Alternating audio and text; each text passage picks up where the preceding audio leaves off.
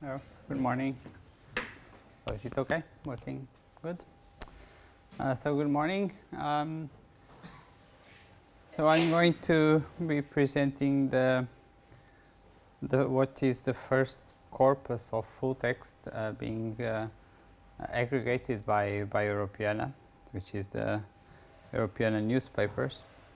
And I try to center the presentation around what we have done in the past, showing what we are doing at the moment, and what we know about what might be our future interests on the short and in some cases on the longer term. So I'm Nuno Freire. I'm from INSKD, a research institute in Portugal. My background is in computer science. And INSKD is one of the partners within the European digital service infrastructure, and this is one of the key areas where we cooperate with, where we are a partner of Europeana.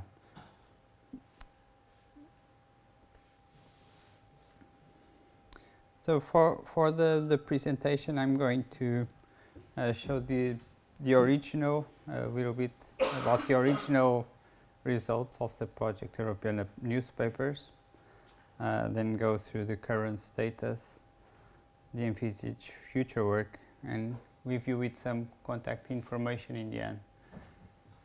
So my background is a bit technical, so I hope my presentation is good for you. Probably my colleagues, I was kind of the third choice to come here to present to you.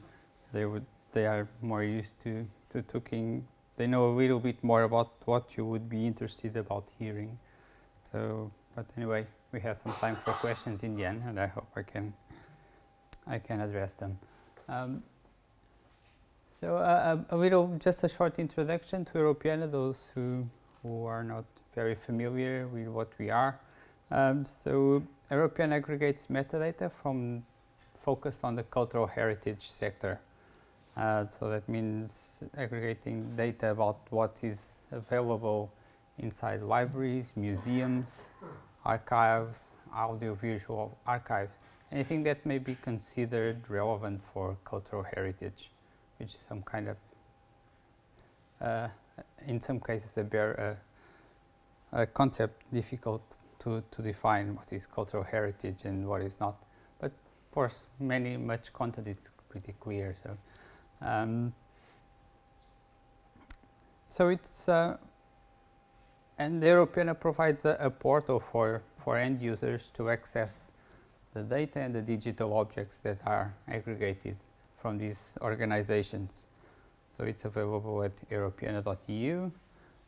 All metadata is available under CC0, so everybody can just reuse the data without asking or anything.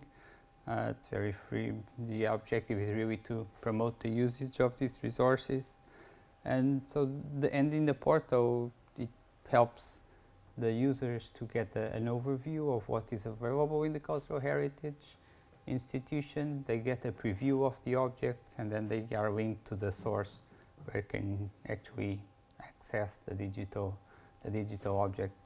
So comparing to CLARIN, it's a little bit like the virtual language observatory, but focused on cultural heritage resources. And Europeana also tries to promote the reuse of the data from the cultural heritage organizations. So it makes available APIs, linked data for reuse by other applications, wherever. All available under a CC0 license. So really trying to promote the usage. So Europeana newspapers while Europeana usually just focus on aggregating metadata and then providing access to the digital objects at the original site of the data provider, Europeana newspapers was the first project where Europeana actually started to work with the content. So here Europeana actually aggregated images, the OCR text, and collected everything into centrally and tried to work with it in order to provide a better service where all the content, when all the content and all the full text is available in the central place, it's possible to build services for the end users that were not possible before, while just working with the metadata. So this was the first, and it's still the first case in Europeana, the first collection with full text content. So it was a project that ran from 2012 to 2015, so it ended more or less a bit more than a year ago. The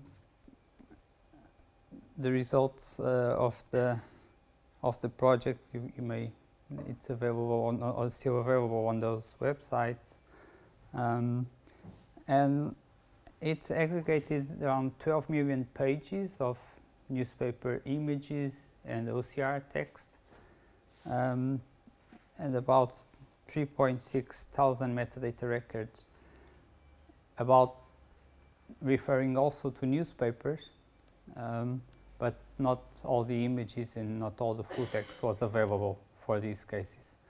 So in total, it contains information about 20 million pages of full text newspapers, but not all was possible to aggregate centrally, either because of questions of copyright or technical difficulties.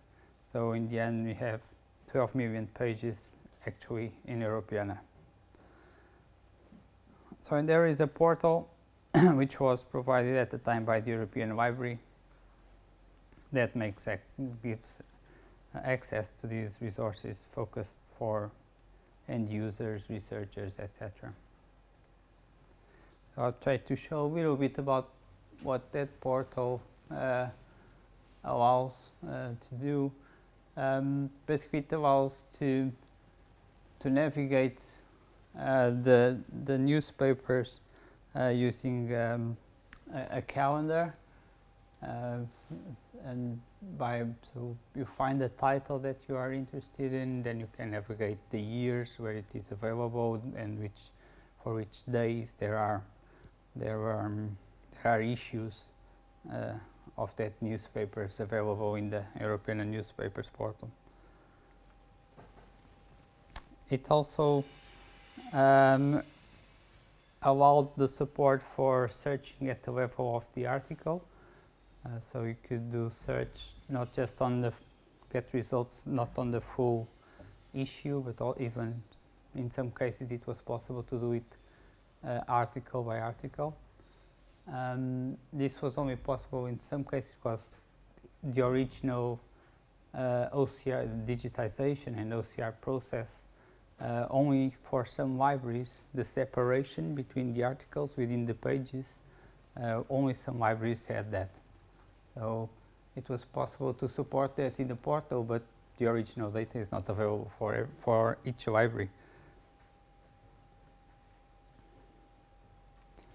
So the portal then allows users to search within a single issue of the newspapers and see there on your left the OCR text with highlights of the keywords that the user is searching for. The results are also highlighted on the images which are shown on the right.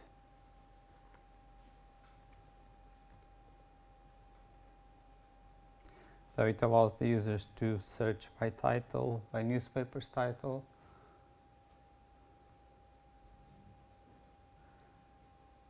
And this was a specific portal for European newspapers, and then it also connected to the main portal of Europeana. So the two systems were then interconnected.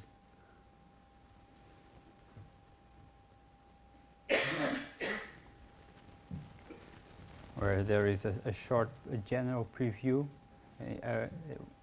on the Europeana portal just based on the metadata, which then links to the Europeana newspapers portal, where the user can then do search within the issues and so on. So just an overview of how the content that was aggregated. So this is for those countries or libraries which were able to send their OCR to Europeana. So it's around 12 million. Here it says 11.5 million full text pages. So with libraries from those countries, there was a strong, many of the most active partners were from German-speaking countries. So there is quite a lot of content in German in this collection. The British Library, for example, was a partner in the project, but for reasons which I'm not completely remember right now, they were not able to share their newspapers corpus with Europeana at the time. I believe it was copyright issues.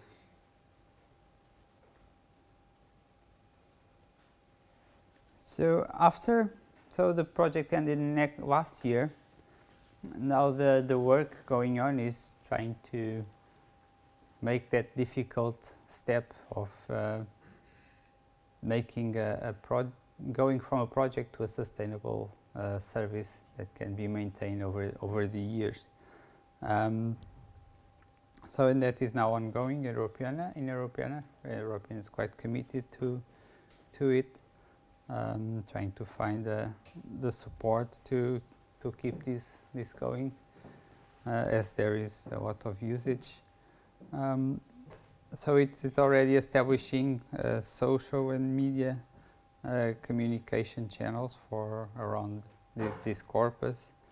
There's a blog, Twitters, Facebook, LinkedIn pages about European newspapers.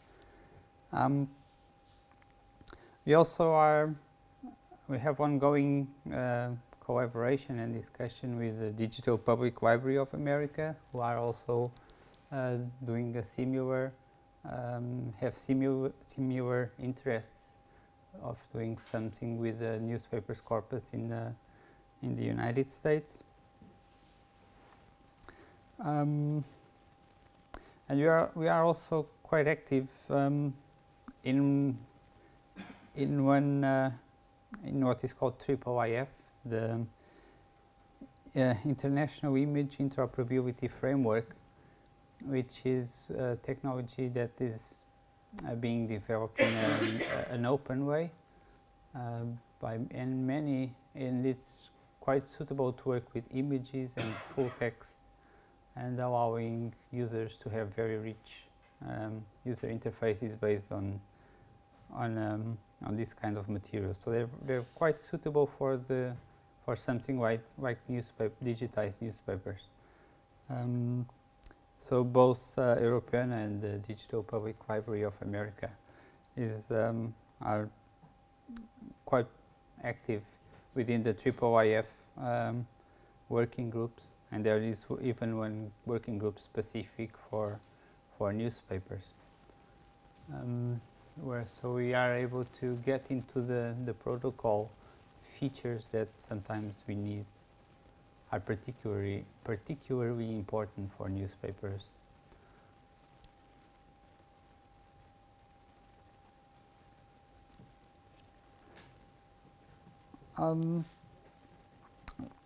So there we have, from the end of the project and also in these early phases, there has already been lots of interest for this corpus within the research communities. These are some examples of research reusing the corpus. You can find more. I'll just leave the links here. I think you can. The PowerPoint will be online later on. So if you're interested about knowing more, you can just go to this slide and follow the links for more details. I'll try to talk just about some of the more relevant ones. So just some basic information about statistics of usage. So actually there are plenty of users using the portal, and they actually stay there for 15 minutes, which is quite good for an average session duration. So people go there, find it, and they find interesting exploring the newspapers.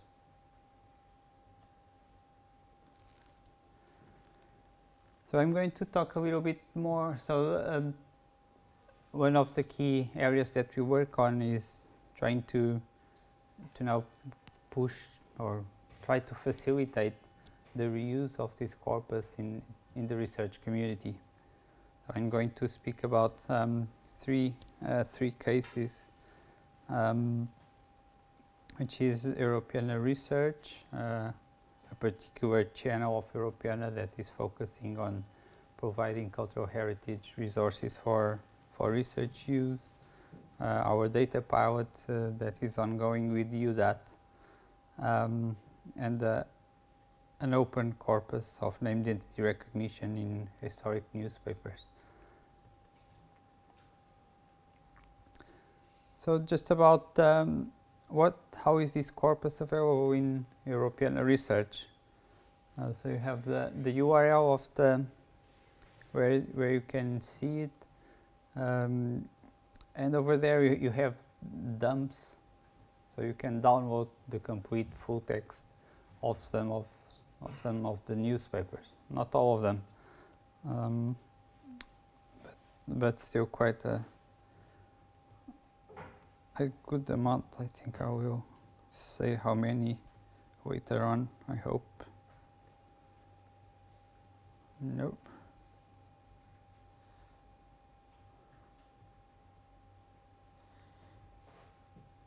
So I'll explain a bit later. Anyway, so in this website you have the dumps of the complete full text of the newspapers, organized by country. Inside each country, then we have made available one archive compiling all the issues of a newspaper that we have. So you can download the full text of one newspaper for all that is available. So within each newspaper you will find it is then divided by years, and then inside each year the date. So you get all the issues. Usually it's just one issue per day at maximum. In some cases there are two issues in the same day, and you can get all that. So it's available as one JSON file for each issue. And in that JSON file you will find metadata and full text.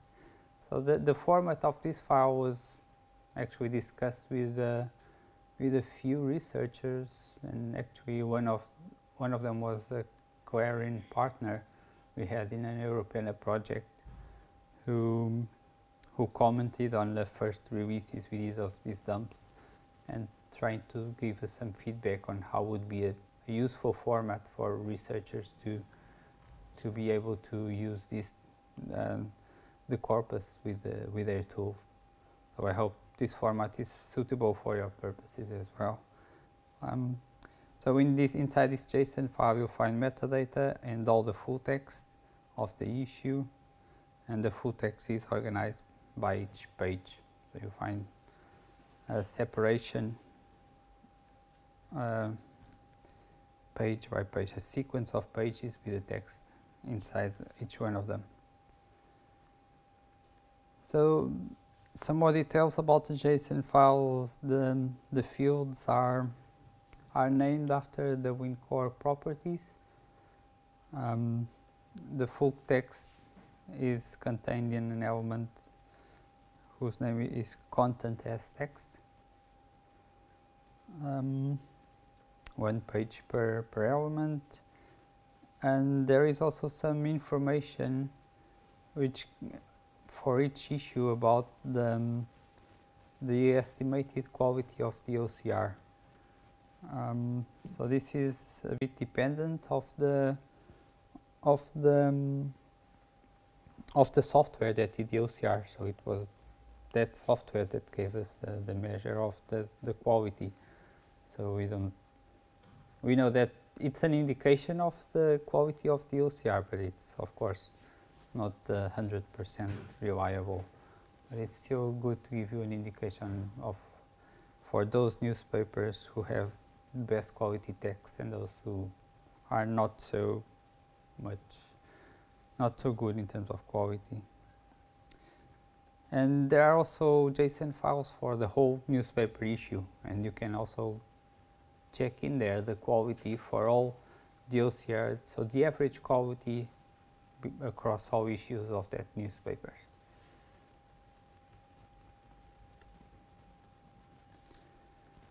So I was saying earlier on, so not the complete corpus is available in these dumps because not everything was public domain. So we did quite a lot of work trying to clear the rights for all the content, and when we were executing the dump, so it still covers more than half. I believe it's around 7 million pages of all those 12 million that we have at Europeana. And we know now that there is more that can be made available. We just need to eventually do the work of exporting again. And it should be able to grow a bit further. So the full text is public domain, and the metadata is available under CC0. So this can all, I know you all have, I heard from yesterday that many of you have difficulties with copyright. So this one is already cleared, and you can just go ahead and do your work. So I need to speed up a little bit. So I'm going to quickly just mention that we have a pilot running with EUDAT, also based on this corpus. We are actually in the CLARIN, considered to be in the CLARIN community, or within EUDAT.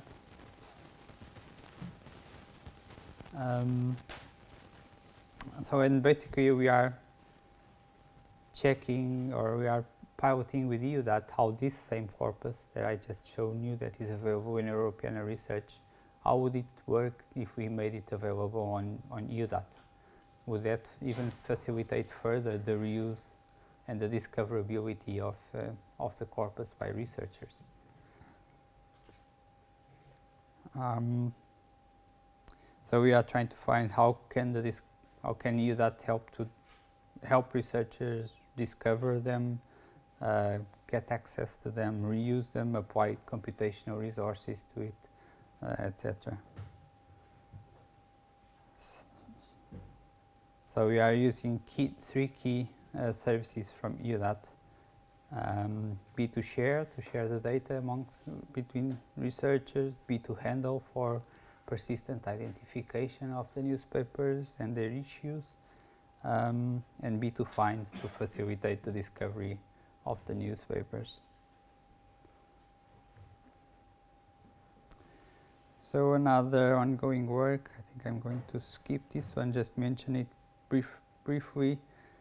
So there's also ongoing work in building a named entity recognition corpus on these 3 languages based on this corpus.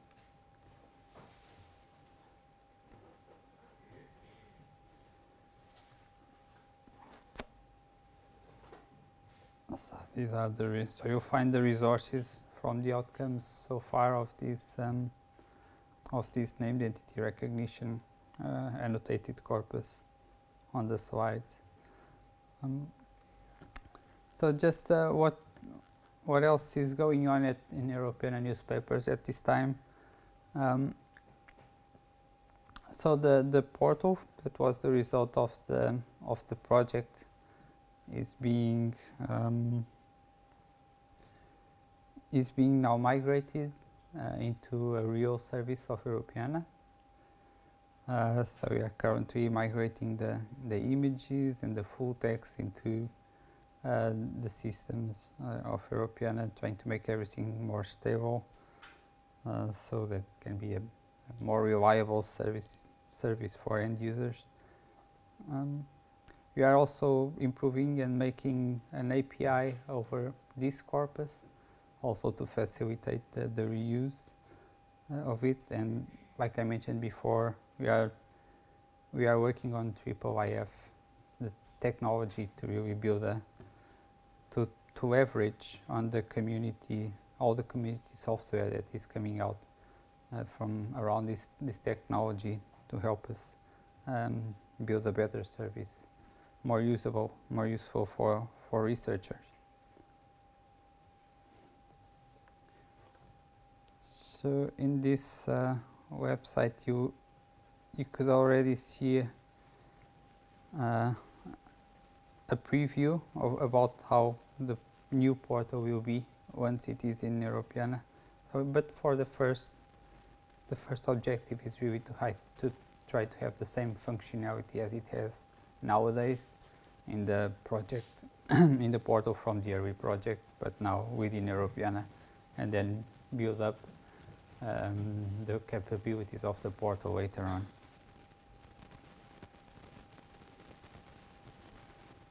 So, okay, so I'll need to, yeah. So I need to finish. Let me just say if there's something important to say in terms of future plans. Oh, there are plans to keep this going, working with researchers to try to find out what is it that researchers need, and try to improve based on that. And we are also trying, one thing that's quite important is now to try to, it was possible to aggregate this content based on a funded project, but we now need to establish this aggregation mechanism in a more sustainable way, without that, something that can run without project funds, so that it can be done on the longer term. So this is also a key area for us. So I wanted now to review with the contacts of my colleagues who are probably in some cases the person that you would like to contact. So Clemens Neudecker is the coordinator of the European newspapers activities. So he's based on the Berlin State Library, and he's the coordinator of European newspapers.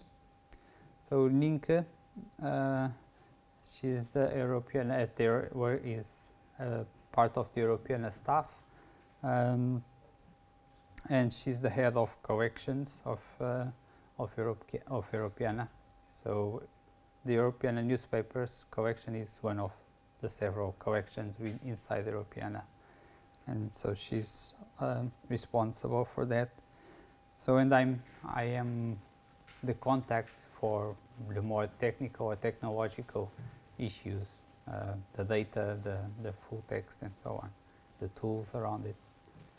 So, thank you. I'm going to finish here.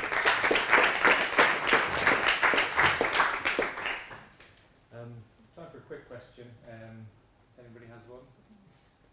I was hoping that you could say something about the tools, the European newspapers tools I've seen on the page. So from the project, the tools that resulted from the project. Yes. That's actually something that I'm not very familiar with. I worked on the aggregation part, so in bringing together.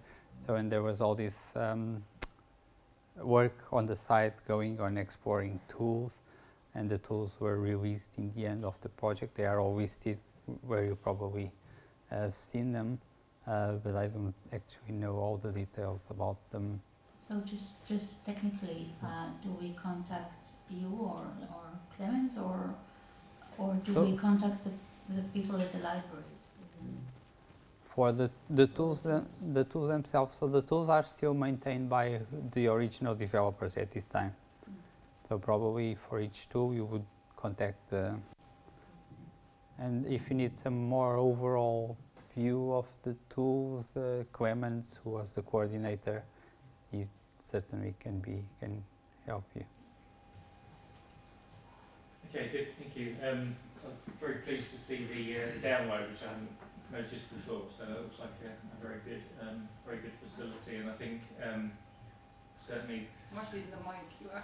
Sorry. Very pleased to see the download facility and the ongoing developments, and I'm sure we'll be in touch to look at further connections with CLARIN, and it's very good to make contact with you.